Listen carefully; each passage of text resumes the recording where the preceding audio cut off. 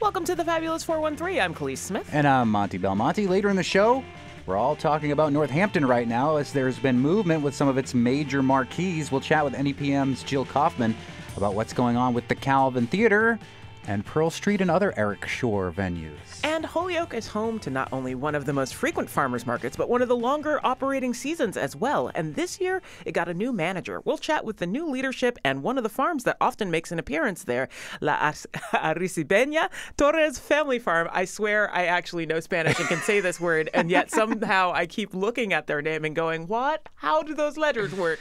You did great. Thanks. But first, it's been a while since we met a new mayor. Let's remedy that by heading to the Berkshires. We're on the campus of Mass MoCA in North Adams with the mayor of North Adams, who's currently running for re-election, Mayor Jennifer Macksey. We've brought our director, Tony Dunn, who happens to be a North Adams resident, to make sure we're fact-checked. And if any citizenry questions come up in the course of this conversation from him as a voter in North Adams, jump right in, Tony. How many races are there? Contested right now in Western Massachusetts, 7. 7, okay. We'll get to them all, I think. Maybe. We're going to try. We're going to try. Yeah. We'll do our best. And what's interesting here in North Adams is our term is only 2 years, whereas in Pittsfield it's 4, and in most communities it's 4. Yeah, and some of the people who are, like in East Hampton, who are mayor now, started out with terms that were shorter, but then the charter changes. Does it feel like you're constantly having to run for mayor when you have a 2-year term? Yes and no. I think for me, I just do my job every day and I try to serve the people, and I treat the campaign as a large search committee.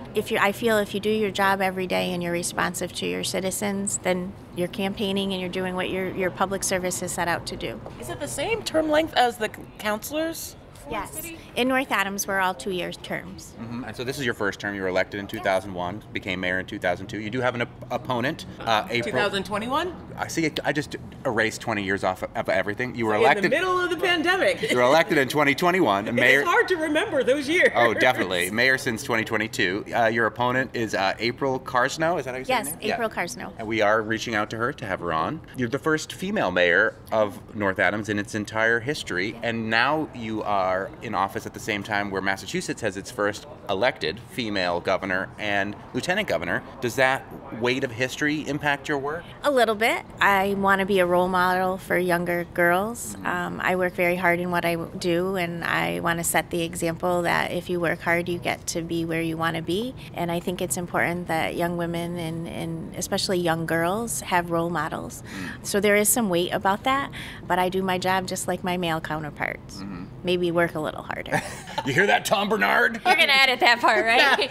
He's not. No, I know him. He's fine. Let's get into some of the nitty-gritty about the infrastructure of North Adams. I remember learning about the culverts here in North Adams during Hurricane Irene, about how if it were not for the culverts, essentially North Adams could have been washed away in a storm like that. So in Irene, our savior was our flood control chutes. So that is a project that has been near and dear to my heart since I began with the city in 1991. Without the flood control chutes, we obviously would have been flooded. What's the difference? So the culverts actually kind of like run through Mass MoCA's campus. Exactly. The culvert runs underground and takes the water. The flood control chutes are those metal chutes that you see that hold all the water in. So all the culverts in the city run into the flood control chute. So they're like a channel that carries the water into the flood control chute.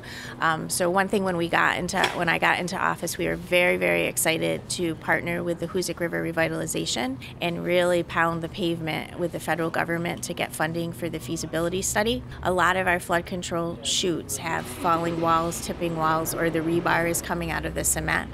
So I'm proud to say that we were successful. We got funding from the state and the federal government with $1 million earmarked from the city through a borrowing order, and that we kicked off that project on August 25th. So we are doing a real study of our flood control system and hoped to fix that before we all retire. But I do want to talk to you about culverts. So on July 10th, we did have some major culvert failures. Most of that water was coming off the mountain, so we did have significant flooding within North Adams on July 10th. And that's where the culverts come into play, because so much water was going through, a lot of them blew blew out underground, causing us to look like the Beverly Hillbillies in some areas with water just blowing up the pavement. Black gold. Texas tea.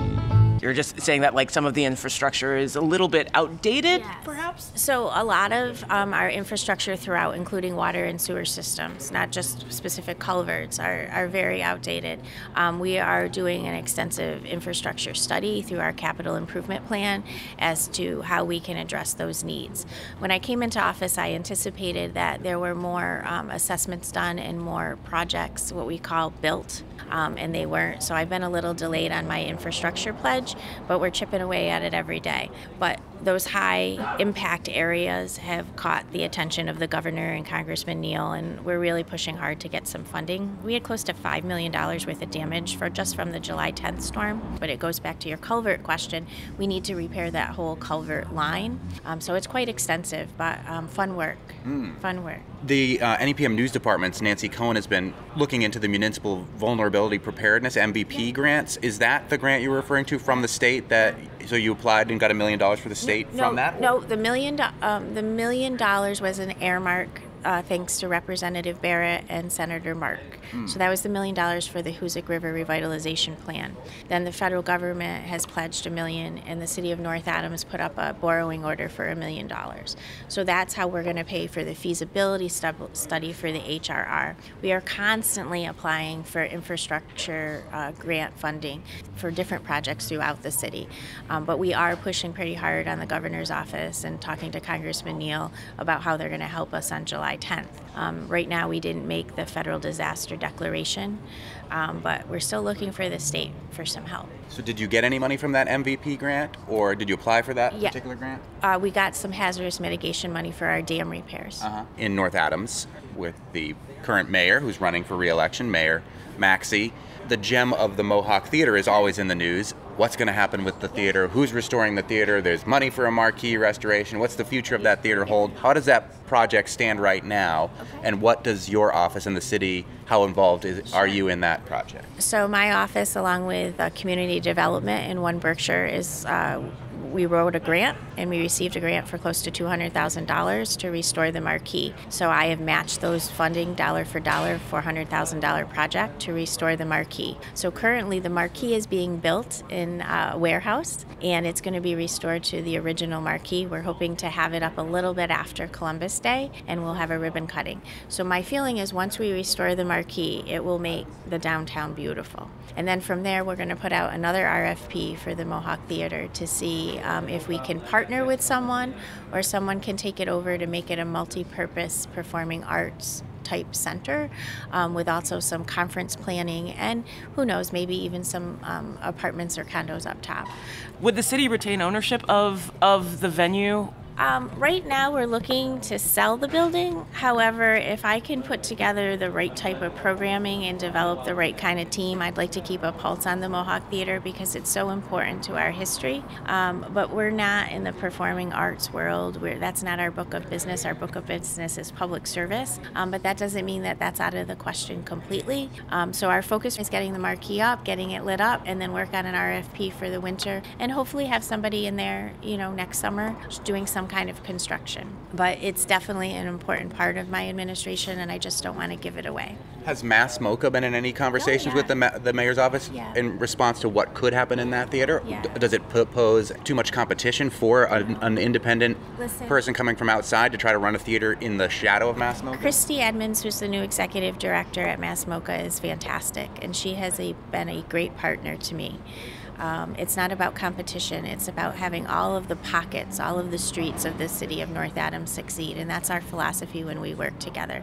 She's been very helpful, very great with a lot of suggestions, and as well as other business owners in the community. So I try to have an inclusive process, roll it all up, and then get the request for proposal out. So, working with MoCA is definitely an option. Working with MCLA is an option. Working with a private developer is an option.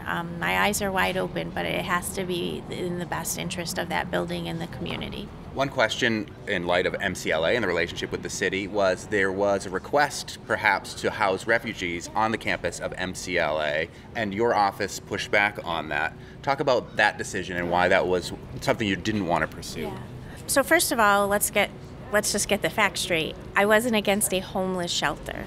I was against the fact of bringing people from outside the community to North Adams when we have our own people struggling here in North Adams and our surrounding communities. I wouldn't have a problem with having a homeless shelter developed to help our own needs first. And once those needs were addressed, I wouldn't have a problem opening it up. However, I didn't want to bring other people's problems into our community when we're having a hard time managing our own problems with homelessness, food insecurity, social emotional health, etc. And I also feel there's not enough resources in North Adams to handle the magnitude of things that needed to be handled. So I'm not against the homeless people, but I want to take care of my homeless people here in North Adams first. Is there movement to open a homeless shelter for North Adams residents first at MCLA or elsewhere? I can't speak to MCLA direct, but we work very closely with the Lewison House and the churches, and we're actually having conversations with some developers to talk about the potential of maybe expanding more resources for our community. We're treating the homeless problem separate from a refugee problem, correct? Yes. Originally, when the plan was pitched to us, it was refugees, and then it was, people from West Springfield, people from the Boston area. Then it was, okay, North Adams, you're going to have a couple of beds. And I just wanted committed to Berkshire County. I wanted to committed to our North Adams residents. Governor Healy and I have had a wonderful relationship. We work very well together, but that's something we disagreed on. And our hopes are that, they'll help us build something for our own people here.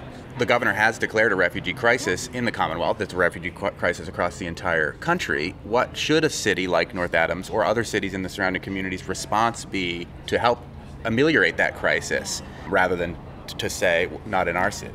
Well, I'm not saying not in our city. I'm saying let's develop some systems for our people first, and we can build upon those.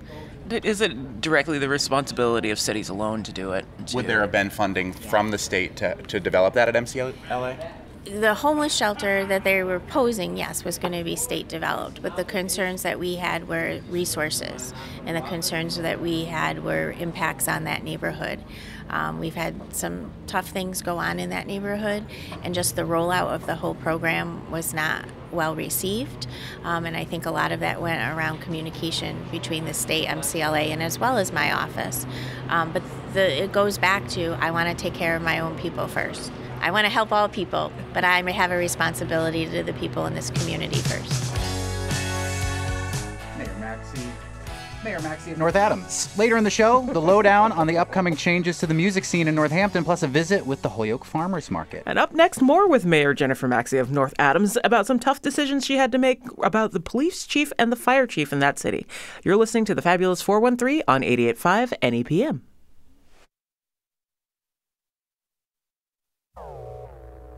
Speaking with Mayor Jennifer Macksey, the mayor of North Adams, born and raised in North Adams, lifelong resident, and worked in city government here for decades now. First term as mayor, running for re-election in November. You had to make some tough decisions in regards to public safety in your term as mayor. The police chief was let go, the fire chief were let go, The fire chief is on leave. Anything you would have done differently in handling those situations? No, sir. Any more comment you want to make on this? No, sir. We'll leave it at that then. I will be happy to talk to you about our public safety complex and our plans. So early on in my term, we moved the police department over to a temporary location on Holden Street. That was mostly done to increase employee morale, make it a safe environment for our customers, as I call them. We meet people at their most vulnerable and probably their worst times in their life, and they should be respected and treated with dignity. So we have a beautiful facility. Someday I'd love to take you on a tour of that. So that's one of the proud accomplishments that I have. On the fire department side, that team is doing a lot of work with fire safety, with our elderly population and in our schools. I'm very pleased to say that we've hired close to 7 or 8 police officers, 8 firemen. So we're building up our ranks to have a safer work environment to serve our community. But it's not about sitting in the police house, and it's not about sitting in the fire station. My team is really going out into the community and doing a lot of community awareness. And that's the story I want to tell about public safety. So you've been working in the city for decades, sorry, I'm but only 27. wonderful. Started when you were 7 years old. Like, talk about how you got started in local government and why it was important for you to get started in local government. So it was in around 1991. I needed a summer job, and my mother said, "You're not going to sit home on the couch." And my first job was at the landfill. It really was a landfill at the time. And I sold composting bins and stickers, and I came home absolutely filthy and cried every single night. And that's when I knew I was a politician. And my mother basically said, I don't know if you can say this on the news, but suck it up, Buttercup, because this is going to pay off someday. And I finished that summer, went to school, and the next summer I got a job at City Hall. I got inside. I got into public services, where I worked for the administrative officer, and I worked in the cemetery department. I was responsible for keeping track of all of the plots and funerals, and also got exposed to like water billing and collections. And I just stayed every summer, every break. Mayor Barrett, at the time Rep Barrett now, kept me around. And then when I graduated from college, he said, "I got a job for you, you're already trained." And I became the director of finance and purchasing in '95. And then from there, I did a lot of special projects for Mayor Barrett and had an opportunity to become the treasurer and collector in 2000. And that was the job that I loved the most. So I stayed for another 8 years and decided, what am I going to do with my life? John was going to retire soon, and where did I fit? And I decided I wanted to teach. So I sent my resume over to MCLA, and they called me and they're like, "We don't have a teaching job for you, but we have a director of student accounts position, and it would be great for you to get in and start engaging with students." So I jumped ship, went to MCLA for another 8 years, loved every minute of it. Then I went to Southern Vermont College for about 4 before they closed. Again, loving education, but always wanting to go back to City Hall. And then I spent 3 years as the assistant superintendent for the North Berkshire School Union. And then COVID hit, and I said, I got to run for mayor. I got to get back there. And I talked to my family, and they were like, "You're nuts. You have a good paying job. You sleep at night." No. And we were driving around one day, and my mom said, "I'm going to be 90, and I'd like to see my daughter be mayor." And I said, "That's it, Mayor, Mom. Call everybody together. We're having a meeting." And we went to my sisters in Cheshire, and we all talked about it as a family. And my boyfriend said, "If this is what you want to do, let's do it." And that's all she wrote. It was the 4th of July picnic. The family decided I was going to run for mayor, and July 5th, I think it was, 6th, I pulled my papers, and here we are today. And you liked it so much you're running again. Yes. 2-year term. The election is in November. What are the best parts and worst parts about being mayor? You've seen it from the inside through other mayors' eyes. What, now that you're in that seat? I can honestly say you have to take everything in stride. I'm glad that I had experience working with all the mayors over the years in different capacities. The hardest thing and the worst thing is you can't fix everything all at once. We are slower than death. Our processes are slow. Our funding is slow and narrow, not enough to go around. But the work and the engagement with the people and the progress, even though it is slow, some things move real fast, other things are slow. The progress and the commitment to the community that a lot of people have is what keeps me going every day. The things I hate, I would wish I could spend more time at home with my mom and my boyfriend and my dog, but They told you to take this job. Right, but they wanted me to take this job. So the work-to-life balance is sometimes very difficult. And I have a very hands-on approach. If my team is out, I am out, which proves for some interesting pictures during storms. But the hard things are really just because our process is so slow. You really want to help those homeless people. You really want to help that school-age kid that's having a little problem. But there's a process around everything. But there's more good in this work than there are down days. But I try to do the best for the city every single moment that I'm awake. And then sometimes even when I'm sleeping, my mind is churning. But there really aren't a lot of bad things. There are some hard decisions to make. There are a lot of hard decisions that affect people. But we have to look at the overall community and the future of the community. We can't live in the past, which is hard for some people to understand. We can't stay stuck in today, but we have to make decisions based on the future of North Adams, and that's what I try to do every single day. What sort of impacts do both student influx and the various festivals that happen at Mass MoCA, the various events, have on North Adams, like infrastructure-wise? Infrastructure, water, sewer, that kind of stuff. Our systems can handle these kind of events. The toll that we take mostly is on parking and traffic, which I know over the last 2 years we've gotten a lot better in managing traffic and parking. We try to notify the residents of our big events. But for us, events like this are fantastic. They take a toll on our staff because we're all here all weekend, which is okay, and there's not a lot of us. But we encourage events like this. We want to showcase our city. We want to welcome people in hopes that they'll keep returning, or maybe someday they'll move here. Tony, you want to move here? Tony already lives here. I know, that's what I'm saying. I do. We didn't grow up here. I did not grow up here. I grew up in the eastern part of the state, and it's lovely. You have mountains, and you have culture and art. The best of all worlds, I think. Anything you want to grill the mayor about as a North Adams resident? Not grill. Potholes? You hit the nail on the head. I have one on my street. Infrastructure would be my one question. The fire hydrants and the roads. And I do see. I have a commute. I commute to Springfield every day, almost every day. And I see other communities are ramping up their paving, understanding that this has been a long-term problem for the city. Yeah. What's the future of the infrastructure here? So potholes, that's an easy fix. I'll put you on the list. We'll get that fixed for you. Nice. That check. We do have a couple of big projects specifically in your area on the stormwater system, which is taking a little bit longer. But as far as streets and sidewalks go, we put out to bid twice a project along with a demo project to do streets, sidewalks, really focus on some handicap ramp repairs. The bids came in close to $400,000 over budget. So we had to pull back on some of our paving this year. So we're doing more patching than paving. But we're going to go out late in the fall to tee up and get on everyone's schedule. But really what happened here in North Adams was with all of our internal work got pushed so far back because of these storms. And I only have a crew of like 12 to 15 guys at the highway department. And that includes water and parks and rec. And they really are working as the best that they can. But the State Street job, I had to beg somebody to come and give me a price. Like, people are busy.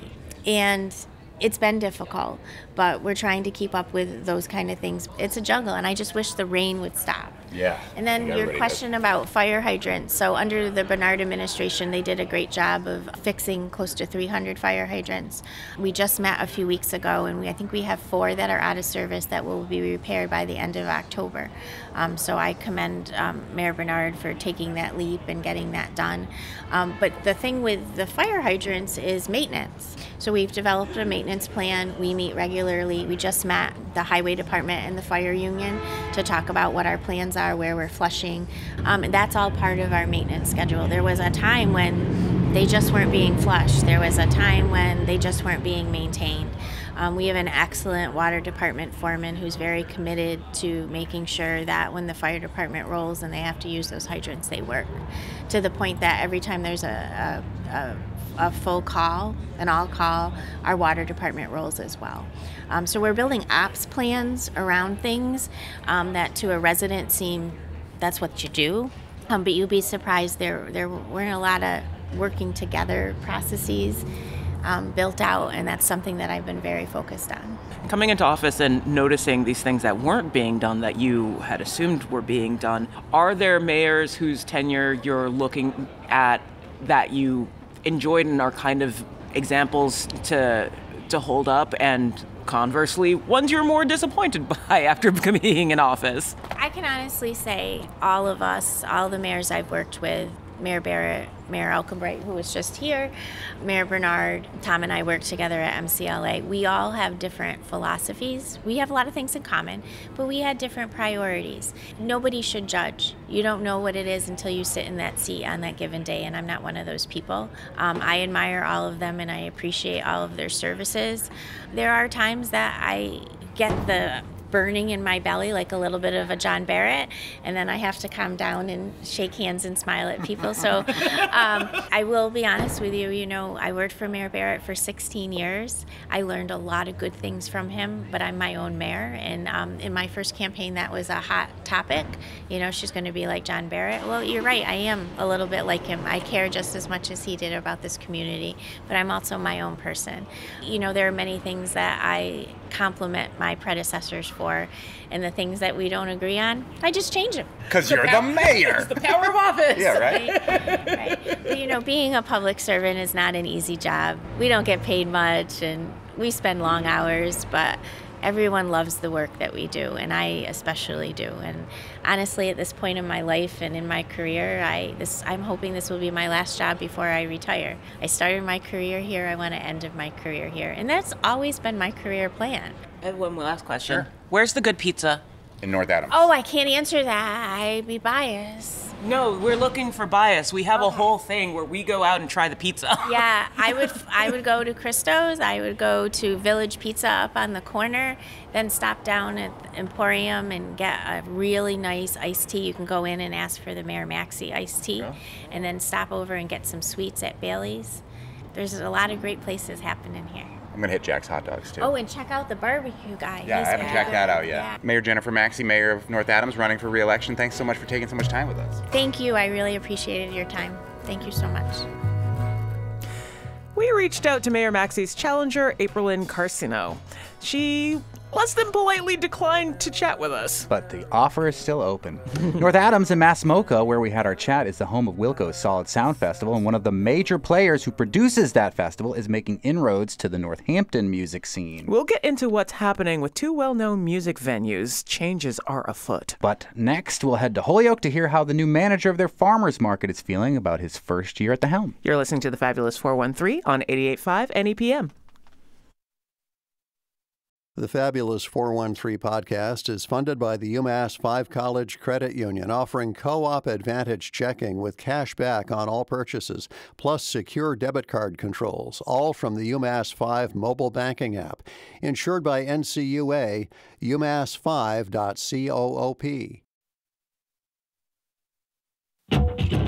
Time for another local hero spotlight with Phil Corman from CISA, the local hero, folks, and a bunch of people from the Holyoke Farmers Market. Alexis Diaz De Jesus, the market manager of the Holyoke Farmers Market, and Benito and Damares Torres from la Arecibeña Torres Family Farm, making farm products through Nuestras Raíces, right near the river in Holyoke. Now, let's start with you, Alexis, who is the market manager. Your story to becoming the market manager over the course of not even yet a year is an interesting one. How did you get involved in the Holyoke Farmers Market?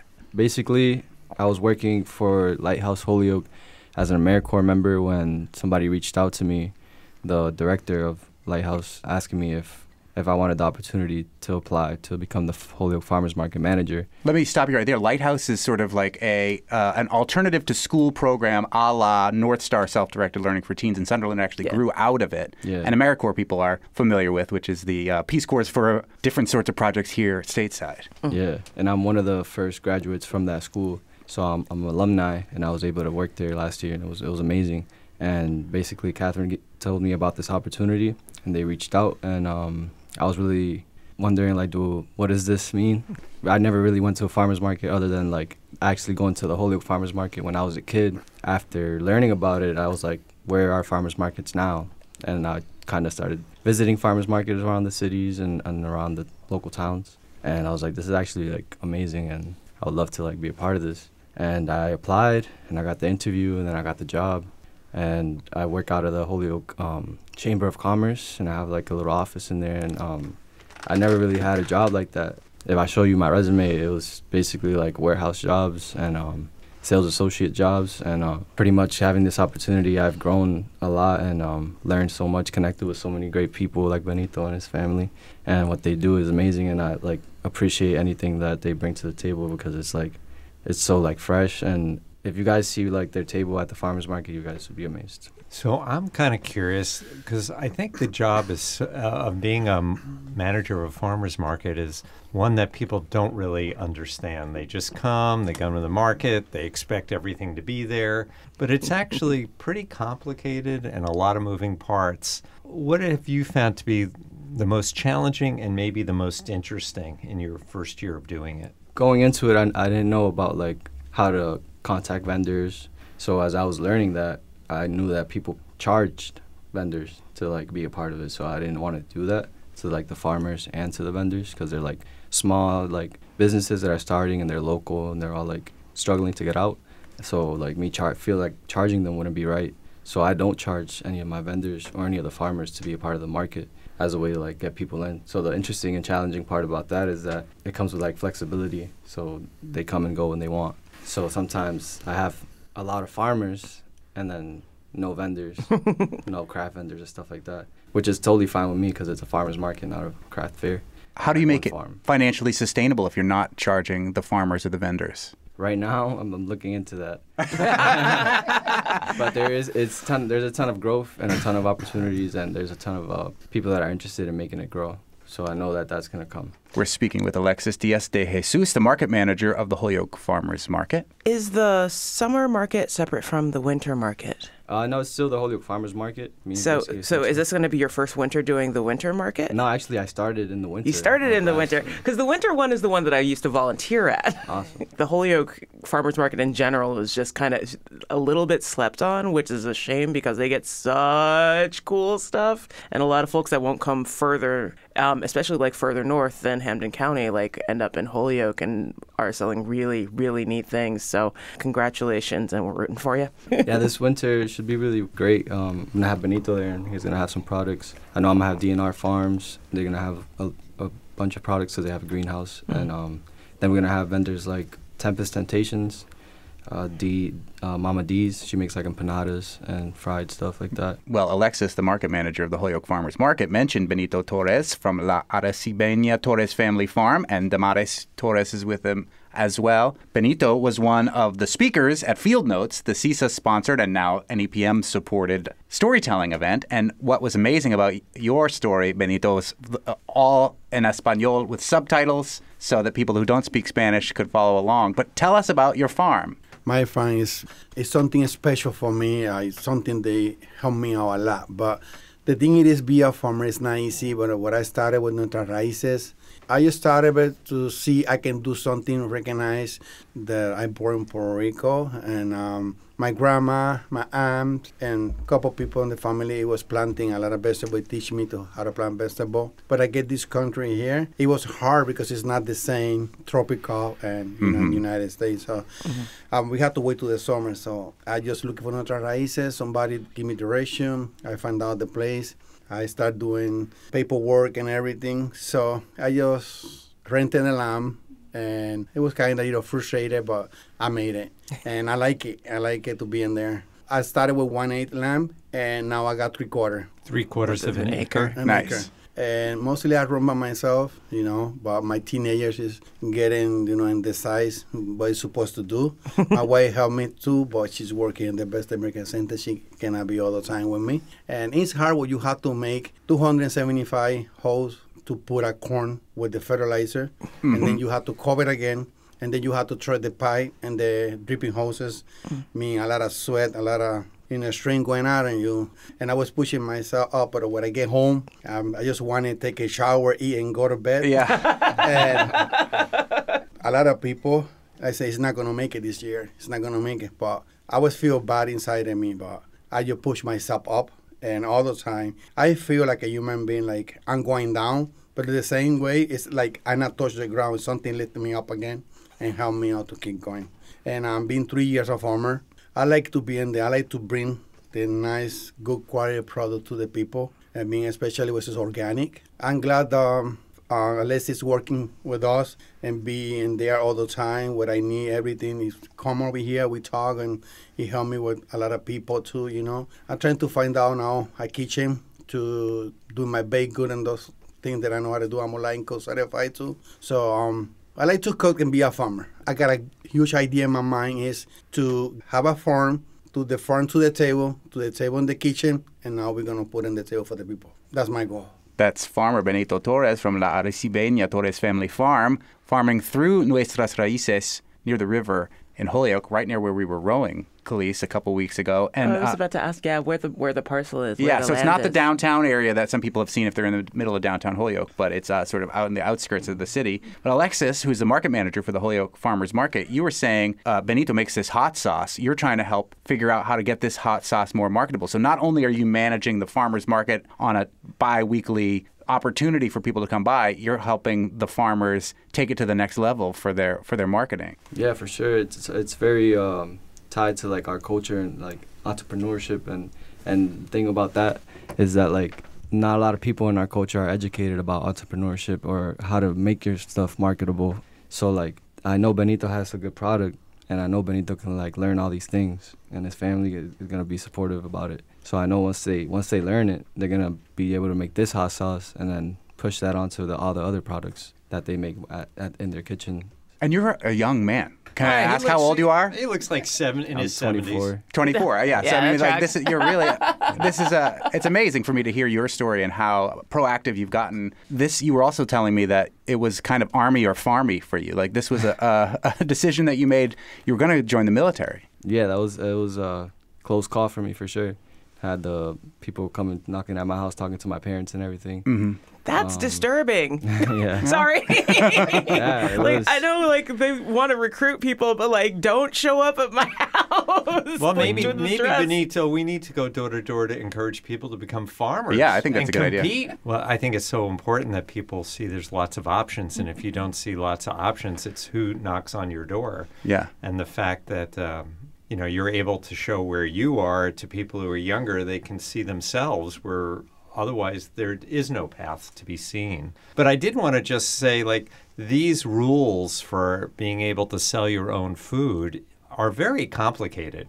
So it's not just like, okay, in our culture, this is a little bit different. It's like for anybody who's trying to start a business, it's very complicated. And it's so great that you're seeing Benito every week. And so Benito has a question, and you know that there are, the Franklin County CDC and CISA and other groups are really happy to be part of that path. Definitely. What other farmers from Holyoke are at your market? So we had a good cooperative. They were there for a couple of weeks in the summer, and we also have more farmers from Nuestras Raíces that they join us. A couple of brothers, and I wanted to mention about like that Benito speaks Spanish and also English, and I speak English and Spanish, and Damaris does too. So like the bilingual aspect of my farmers market is like something that's probably not as common in other farmers markets in the surrounding areas. So like it does feel good, and I know Benito does too. When a family that doesn't speak English comes to the market, and we're able to actually like help them out and actually like show them that they're welcomed here, and we welcome every ethnic background in the community to come out to the farmers market and have a great time with us. And there are 2 markets a week, running all the way through October, right? Yes. So there's going to be 2 more for the Wednesday markets, and then 3 Saturday markets. And the winter market will start in December.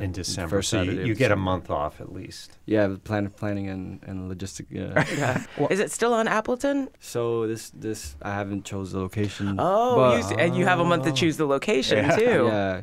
When we make that decision, you guys will be the first ones to find out. Excellent. Meanwhile, the Saturday market's on Heritage Street, and the Wednesday market is at the Holyoke Medical Center. I saw our farmer, Benito Torres, come in with something. I know. Is it hot sauce? I saw you pull something out, a jar out, and I was like, oh, I saw chilies and something. Like Beyonce. And I got real excited. He's got hot sauce in his bag. I got hot sauce in my bag. Swag. Tortillas that you can try them on. I forgot a little bit thing to put in it, but oh, wait, hold on. I can fix that. It's the way you... Here we are off mic again. It's like when we made burgers last week. This is the second time people have brought food in and we haven't had the utensils. We just need to have them here in the studio, and we'll answer any questions for people at NEPM later. We've started a new program, Feed Your Local Journalist.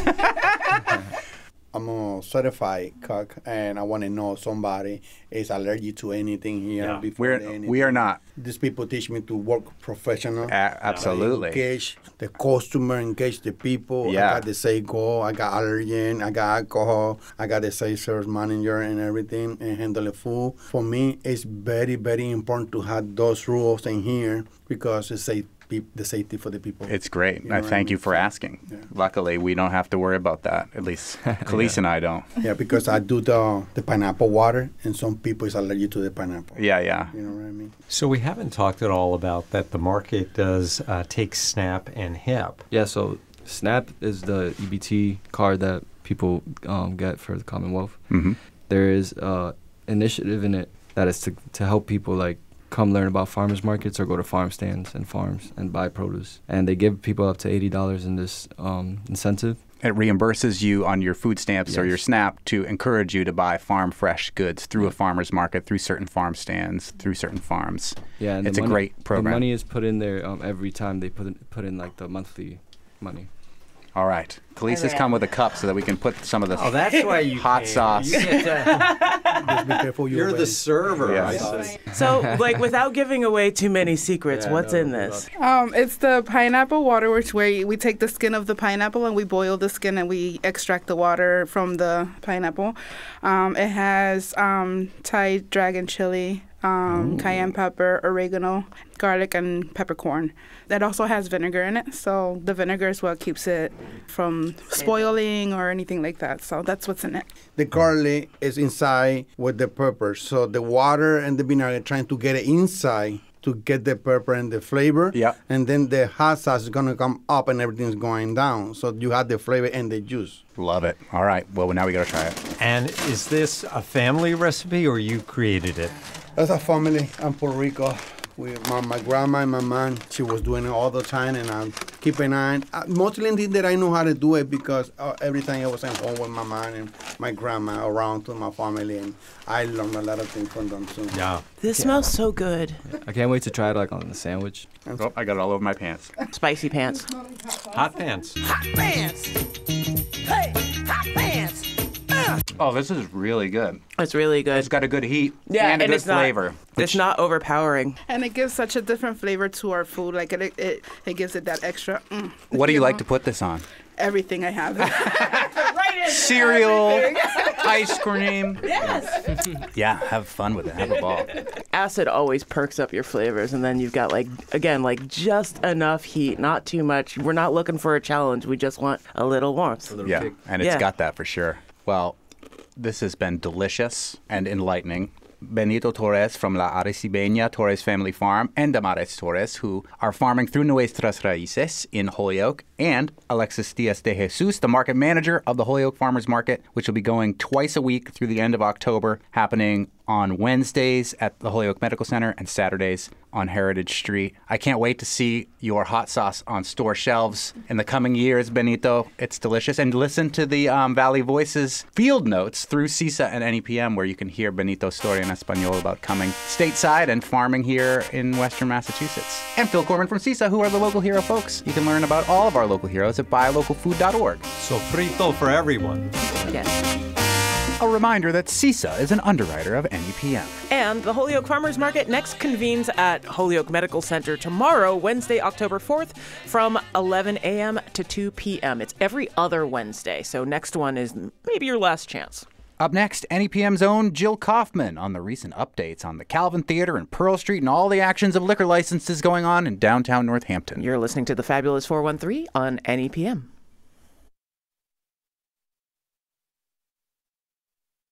The Fabulous 413 podcast is funded by Northeast Solar, homegrown in Hatfield, Massachusetts, and providing energy savings for their customers for over 10 years. Learn more at northeast-solar.com. Welcome back to the Fabulous 413. I'm Monty Belmonte. And I'm Khalees Smith. September 29th was the deadline for the IHEG Entertainment Group to have its shuttered venues back up and running or to have an alternate plan in place. And when this show ended yesterday, October 2nd, NEPM's Jill Kaufman was earlobes deep in a virtual alcoholic beverage licensing committee meeting over Zoom where some major news was being announced. I then, later that afternoon, saw my friend in real life posting on Facebook saying, did I just hear with my little ears on NEPM that Shure is selling the Calvin? To find out what we're sure about and what we are not sure about is the aforementioned NEPM's Jill Kaufman. Homonyms. There have been conflicting headlines about what is actually happening right now. Mass Lives headline, Eric Shore finds group to take over Calvin Theater, asks for more time to finalize sale. NEPM's very own headline was Northampton officials extend liquor license deadline as Calvin Theater gets new buyer. And then the Gazette. A lifeline for the Calvin Theater. NYC operator of music venues to buy theater hopes to reopen early next year. It seems to be circling around kind of the same thing, but can you untie this slightly Gordian knot? Me? Yes. Well, I can tell you that I've never even read the closing on my house as deeply as I just read all the notes from last night's or yesterday afternoon's meeting of the Licensing Commission in Northampton. So the words that are being thrown around are, so is there a buyer of the building is what we're asking. There is definitely a buyer for the license. So Eric Shore is selling his license, and they were delayed on this. They missed the deadline. Eric Shore missed the deadline. He is selling this license, or wants to the partnership of the Bowery Presents and others who plan to be the bookers for the Calvin. Big acts. These are, as you were describing, these are, or we were talking early, these are really successful bookings. Wait, first describe the Bowery Presents and the other folks who are buying the license. And Higher Ground, who are the other group that are doing it. But Bowery Presents has venues in Boston and Philadelphia, in New York, of course, because Bowery Ballroom is where it all started. And they are a large group that bring in very big names. They are booking the new Roadrunner in Boston. Yeah, I've seen the Sinclair in Boston. Yep. So these are top tier. And the Royale, where I just was. Big acts. And then Higher Ground are the people that put on solid sound at Mass Mocha, Wilco's Festival, amongst other things. We saw representatives from Bowery Presents and Alex Crothers from Higher Ground. Yeah. I have reached out to Alex Crothers personally to ask, are you buying the Calvin? Are you buying the license? And they haven't said anything yet. Mm-hmm. And I called and reached Eric Shore about an hour ago, and he said, a statement will come. He didn't say no. I said, have you sold the building? Who is buying the building? A statement will come. So something's happening. Here's the language.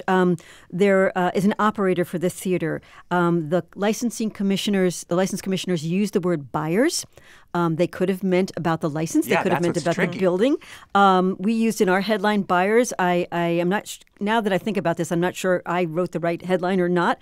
There is something going to happen to that building. What's exciting, I think, and I watched this in your eyes as you stood over my shoulder, like, oh my goodness, this is an amazingly successful large booking agency. Who's going to come here? So between the sale of something at the Calvin and new management and not Pearl Street, but the Iron Horse reopening under the Parlor Room, there's like this life coming in, a new life, renewed life to the city, not seen since the pandemic, I think. It's a very exciting time. Even while simultaneously, it seems like Pearl Street has been entirely abandoned because they canceled the liquor license for that venue. Yes. So that's the status. That is the one license that is canceled. And Eric Shore did not sell it. He managed to sell the other licenses, one license to the Iron Horse license to the Parlor Room, nonprofit, the Green Room license to another operator. Who will operate still out of that same space, doing the same thing. Which is a building that Eric owns, yes. Eric Shore. All right. The basement license is being sold, which is a restaurant around the corner. Right.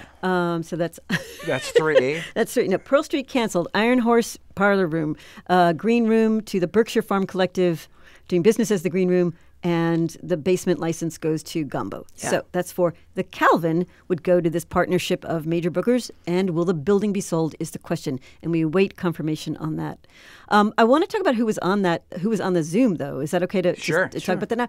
I recognized who was on the Zoom. John Clancy is a partner at the Bowery Presents. John Moore, his partner, Alex Crothers. But who else was on that Zoom that you got really excited about? And it wasn't Chris Freeman, who was also on the Zoom from the Parlor Room. There was somebody else. Oh, it was John Sanders of DSP Shows. So DSP Shows is the other...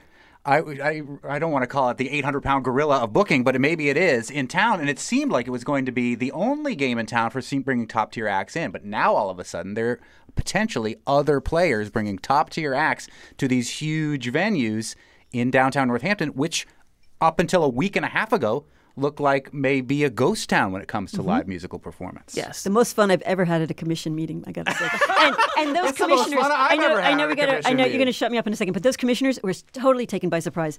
They knew paperwork was coming in, but they didn't know what Eric Shore was about to say, and Everyone was surprised. Everyone was surprised. Yes, for sure. NEPM's Jill Kaufman, thank you so much for doing all the due diligence and helping us figure this out. And as soon as we hear more about it from either Eric Shore, who called you back. No, I called him and he picked up. Okay, there you go. Just to say. That's still more than... He did text me back the other day. And anyhow, as a reporter, it's good to hear from your sources. Let me leave it there. I've been doing radio for 20 years in Western Mass, and he's only gone on my show once. So that's a big deal for you. I mean, I used to work for IHEG. Anyhow, Wednesday on the Fabulous 413, the magical sounds of Western Mass. We'll hear about the new season of Nero Orchestra from artistic director Kaylin Marcel Manson.